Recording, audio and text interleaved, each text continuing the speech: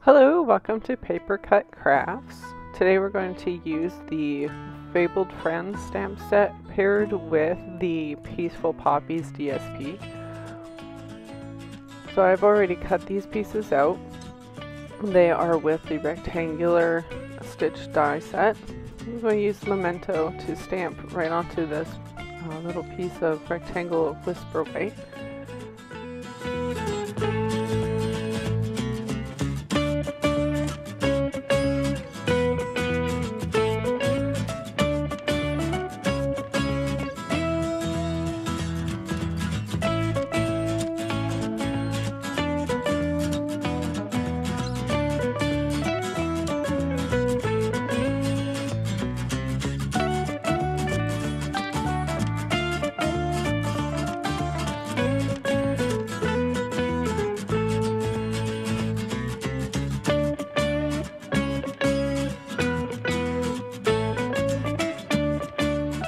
To color this little guy, I use a number of different markers. I'm using here the Crumb Cake Blends marker. And I always start with the light and fill in the extra details with the darker one, and then just blend it in again with the light one. I also use the Calypso Coral just to highlight his ears and nose. But I also use just the regular marker Flirty Flamingo for the sweater on this guy, or this little girl, because the card is meant for a little girl. I also use the marker just to give the border a little bit of a pop, just to give it some color to stand it out from the background.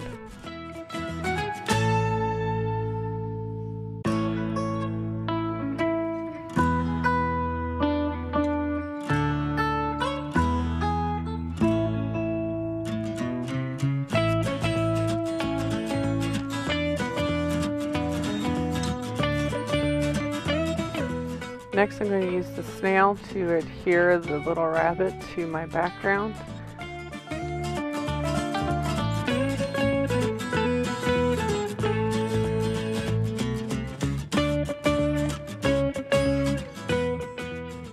Most cards I make are folded to the side like a little book, but this one I decided to fold on the up and down vertical instead of the horizontal. And to cut this, it's easy because you just have to cut the cardstock from top to bottom.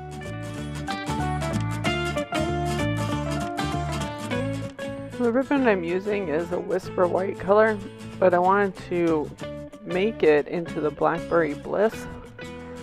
I've not ever actually colored my ribbon before, but I know you're able to do it, so I had initially just decided to jump in and color this with one of my markers. But as I sat there to start, I decided that I would prefer to test a little piece first. So I cut just a little section off, and I colored that to see how it would look and how it would work with just one of our regular markers. It did come off in my hand a little bit when I initially colored it. It was still wet and I hadn't let it dry, but it looked like it did work very well. So I do recommend testing anything that you're not quite sure about, especially when it comes to coloring ribbon.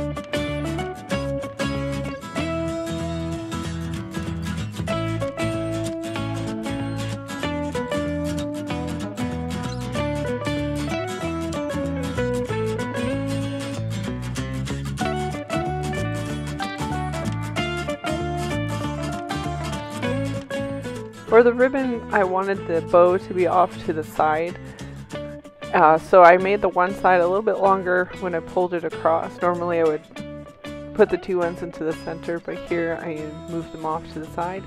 I also wanted my rabbit and the mat to be on top of it, so I'm using the dimensionals to lift that piece.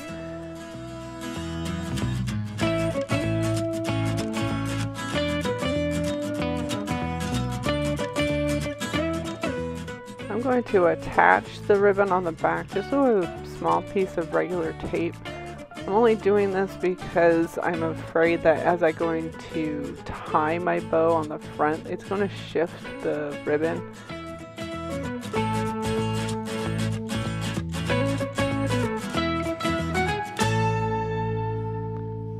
So I'm going to attach the rabbit first before I tie my bow. I'm doing this so that when I tie the bow, it's in the proper position according to how I want it to look.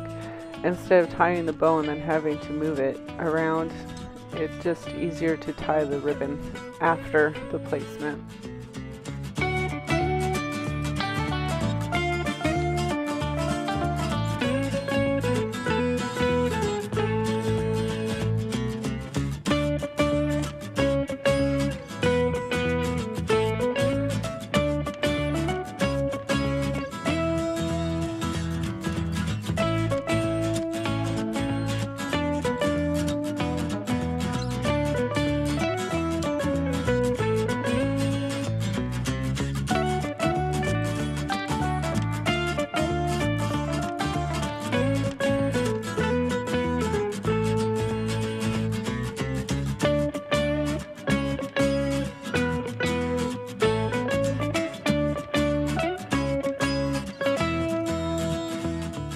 To finish off the card, I'm just going to put all this piece together with snail. I'm just going to attach it onto my base, and then the card will be finished.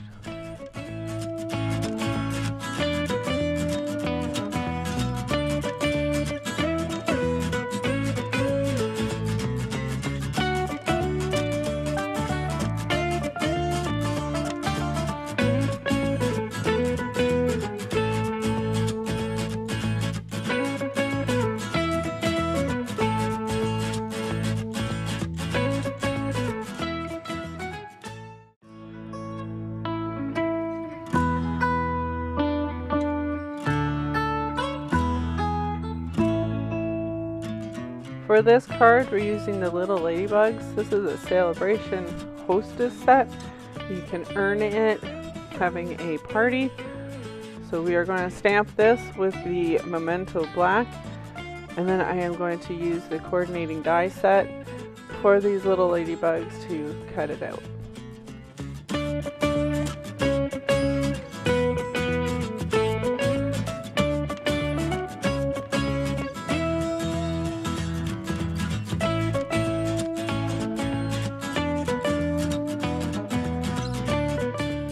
Normally I would use my blends markers, but today I wanted to match the color in my background, which is the Peaceful Poppies.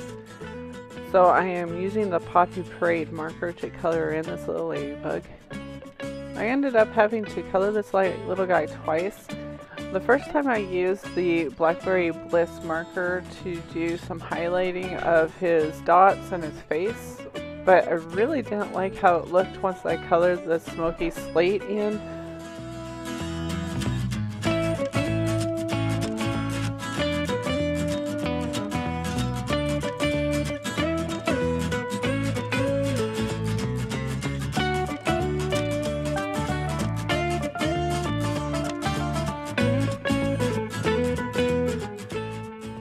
I always have a stash of extra cardstock that's been cut down previously, so I'm just pulling out another Whisper White piece, and I'm just going to re-stamp and color him. This time I'm not going to color with the Blackberry Bliss, so I'm just leaving that out, but I am coloring him pretty much the same way that I had the first time.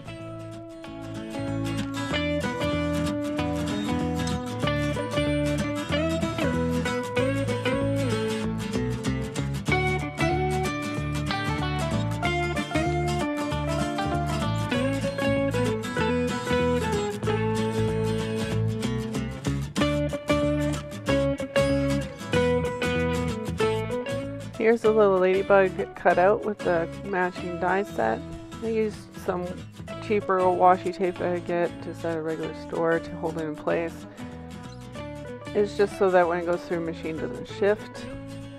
And now I'm just going to line everything up how I like it. This is the DSP that I'm using. It comes this way, it's not stamped. It makes a really pretty background. You have to cut it down to the size that you would like. And here I'm just looking at where I want my elements to be placed. These words were originally meant for another project I was working on, but they didn't quite fit that card, but they work very nicely with this card. So I'm just using the snail to adhere my background to the base card, and then I'll use the dimensionals to attach the ladybug. I could have used the mini dimensionals, but I had pulled out the regular ones. They work, but they are a little bit big for this particular use.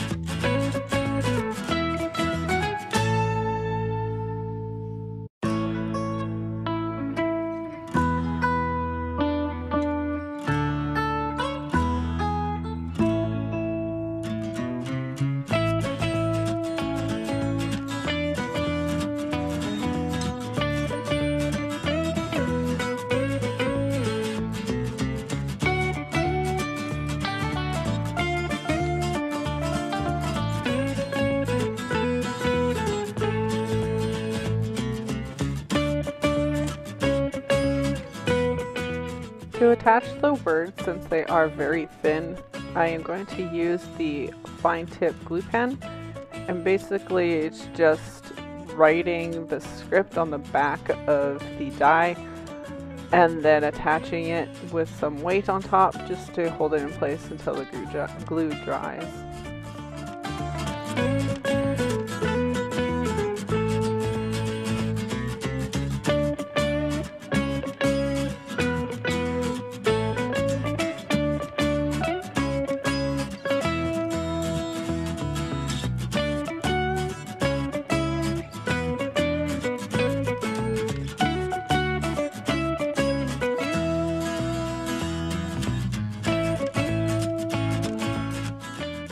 I noticed that the eye was missing its dot, and I found it on my cutting mat.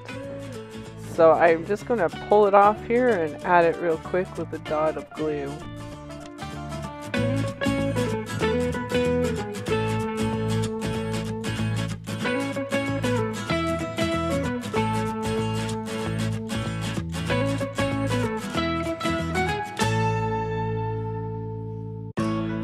Here's my finished card. So thank you for watching. Please like and subscribe, and happy stamping!